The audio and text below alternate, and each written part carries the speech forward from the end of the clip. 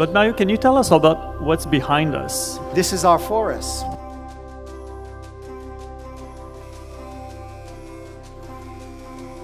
We're a paper company, but we started the company by collecting discarded material. We're not cutting trees. We don't have any land forests.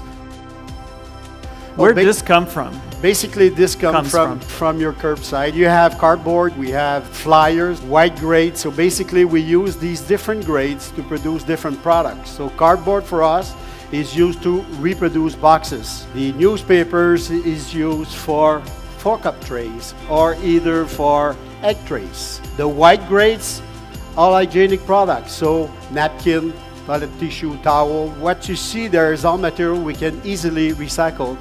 And I was a little shocked when I see that people think that their material is not recycled. We need that material. This is our forest. We can reuse it in producing a finished product. Relieve some pressure from our natural resources. Why cutting a tree when you can recycle a carton board? Cascade, 82% of our raw material is recycled. If you're to consume because you really have the need for the product, make sure there's not over-packaging of your product. If you want help, the recovery and the recycling, make sure that this packaging is made out of recycled. So then we close the loop. So much material can find a second life. We've lived 55 years of our history based on recovery and recycling.